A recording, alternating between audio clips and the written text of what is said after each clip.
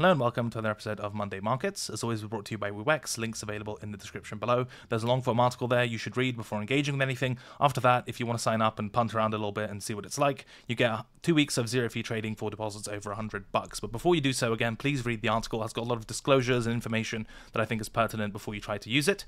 Even if you don't want to use the exchange, that's fine with us. Thanks for supporting the content, but there is an execution quality analytics dashboard available on the website itself, regardless of where you trade. You can look at the different futures and spot pairs they list, different sizes, different time periods, compare the methodology of 1800 Woo versus the usually higher requirements to get those types of fee tiers elsewhere, and just see what your cost of trading is like. So even if you're using every other exchange other than Woo, I think the execution dashboard is a useful thing to take a look at periodically. So with that out of the way, let's get straight into it. We've had some market movement, most visible on the daily time frame, but we'll start with the high time frame overview. Monthly, again, not a whole lot there. 35 is the big resistance. Closer to 20 are the big supports. And we're diddling in the middle for the time being. I think if this monthly closes, which it's going to in 2 hours, 2 days and 6 hours, the way it is right now, having spiked previous month's low and closed above it, I think that's a neutral to bullish signal because the breakdown from 30k kind of makes sense from a technical point of view. So if the best that it could do is to spike this low and close above, that would be a sort of neutral to bullish sign that, you know, the market didn't roll over completely. But overall, my conclusions on the monthly are sort of loosely held. I like to do business at monthly levels, and sort of if the market's in between them, I'll look at highs and lows, but with far less conviction than the levels themselves.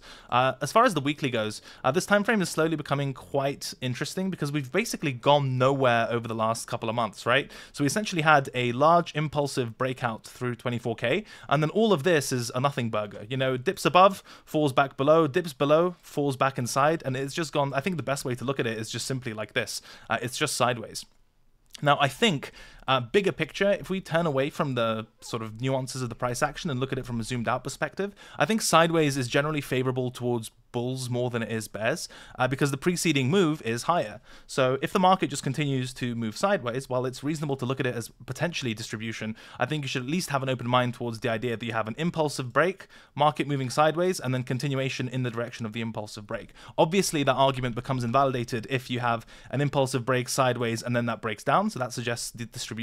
But at the moment, the market just hasn't broken down. So until it breaks down on that higher time frame, and especially if it starts reclaiming some of these range levels, as we are going to look at on the weekly and the daily, I think it's worth keeping an open mind towards this being a consolidation before a final push into monthly resistance, and then we can have higher conviction views for a rotation lower. Okay, now what is the evidence that's available that this consolidation isn't breaking down? I think it's twofold. The first is time. We've been here for a couple of months and the market is basically at the same price, sort of 27k.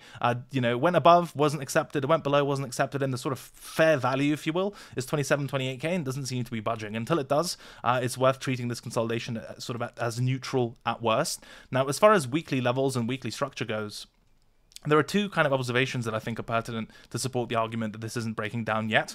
The first is this low here, which is the first low made after the big bullish break of 24k, so it's sort of a weekly range low, if you will, and we've had no weekly closes below it. We had wick, but no close below, and someone's just willing to soak this thing up even when the market looks pretty shit. So that would be the first kind of red flag that this consolidation is going to break the downside towards those other weekly levels, but at the moment, it's just holding up, and the market's trying, but it's not getting anywhere, so that's worth paying attention to. The other indicator on the weekly, and this is more of a daily view, but it sort of makes sense on the weekly as well, and it's a level we spoke about on, I think, Altcoin Thursday, is this lowest close at sort of 27.6, where the market on this candle made a lower low close relative to 27.6, but if you look at the last couple of weeks of price action, yesterday we closed above it, and now that level is being retested. So again, signs of a failed breakdown, regardless of whether you want to use the wick portion of the consolidation, that we have no closes below it, or the candle body portion on the weekly, that we had a close below, but then closed above it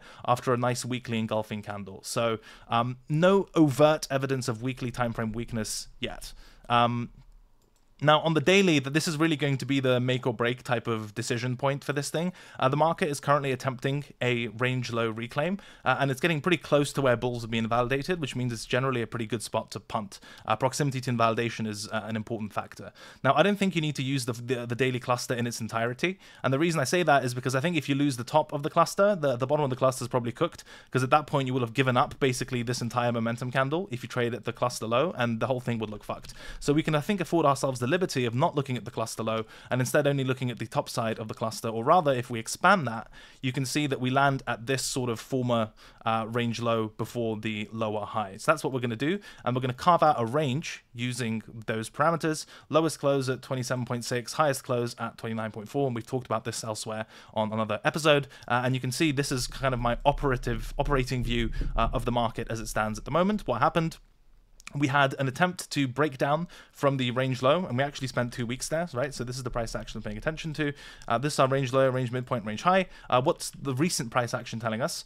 Lots of bearish retests that didn't go anywhere, and then we had to move back inside the range. Admittedly, this leg was quite hard to catch because basically in one daily candle, the market moves from below the range low, right? So it still looks like it's below resistance and all the way to the range midpoint in one candle. So at the moment, the shorter time frame trading range is the range midpoint at 28.4 and the range low at 27.3. My eyes deceive me. So I think for bulls, there's only really one argument and one area available in order to make the case for number go up, and it's essentially the market pulling back to the range low, or at least holding above the range low, and then you sort of target the midpoint a second time, expecting it to break, and then target the range high as your real trouble area, and then if things get really crazy, then you target your monthly level of resistance closer to 35k. The reason that that's sort of attractive is because there are no other arguments for bulls. Like if this isn't good enough, the weekly failed breakdown and then the daily range reclaim, then nothing is good enough.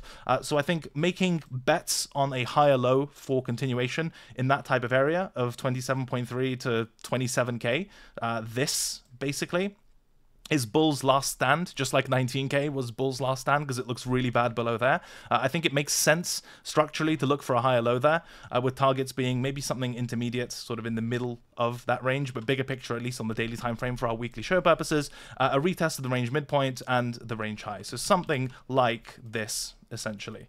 At the moment, it's fine that it's reacting from the range midpoint, don't diddle in the middle, but anything of this sort of nature seems to makes sense, and if it doesn't, then we'll update, at least I'll update my views with an update video, but for the time being, if the market's going to not break down on the weekly, if it's going to spike on the monthly and the daily's going to attempt to reclaim, I'm open-minded to playing a chunk of that, and especially because it should be a fairly unambiguous signal. So for example, if the daily fails, like if this isn't enough and if this reclaim ends up just being a spike that peters out and then closes back below the range low, then that's about as bearish as it gets. There are no redeeming bullish arguments if this reclaim attempt isn't enough, and then you can just abandon ship and look for sells towards the double bottom and then probably a breakdown towards 22, 24 or whatever. So bulls have carved themselves out one chance, and I quite like doing business where it's kind of do or die, so I'm open-minded towards those types of higher low punts. Yeah, that's really it for BTC. I'm not a huge fan of diddling in the middle here. If the market doesn't pull back and chooses to go without me and starts to accept above the range midpoint, I might be forced to diddle in the middle, but that's looking too far forward into price action. But in principle, if it doesn't give me a higher low, I'm not against looking for acceptance above the mid to take me to the high as well.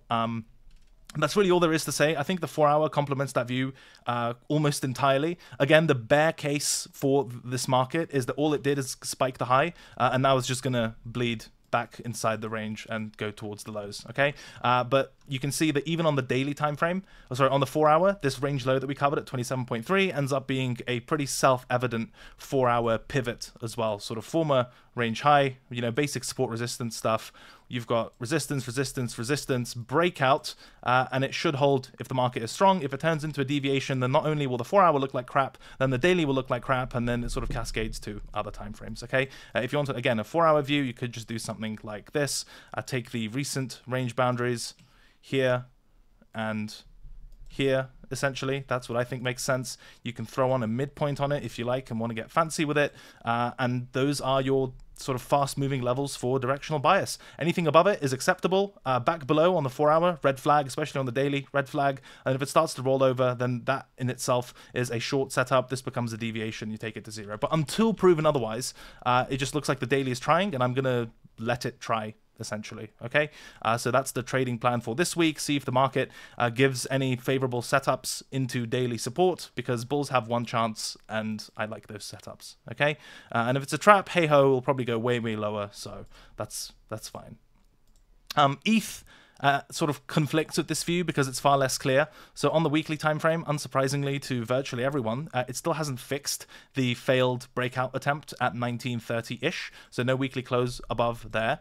You could make a similar argument to BTC that sort of, well, it hasn't broken down either, and it's had a lot of chances to do so, but I think that ends up being neutral at best. So yes, it hasn't broken down, but it's still at resistance, and you have a range between basically 1.8 and 1.9, and that's a bit of a snooze fest. The daily time frame is far less constructive than BTC, actually, so I'm not as much a fan of that. There's no sort of overt range low reclaim attempt. Instead, the market just rallied into one of the previous failed breakout levels around this sort of 1900 level once again, and that's where it got stuffed. So I mean, you could start to make an argument that maybe this mini consolidation here was our range of sorts, and that dips into there are good for a higher low and then go higher. I'm open to that, but honestly, if there are going to be higher low dip attempts, I prefer them on BTC purely chart-wise than ETH. And at the moment, I didn't think at the time of sort of uploading this video, it's, at least for me, a great place to chase, because ETH is at daily resistance at 1910, and BTC is at the range midpoint at wherever this is, sort of coming off the range midpoint at 28.4. So the impulsive leg is done. Now you're diddling in the middle. If it wants to accept above the diddle zone, God, I'm not a serious person, am I?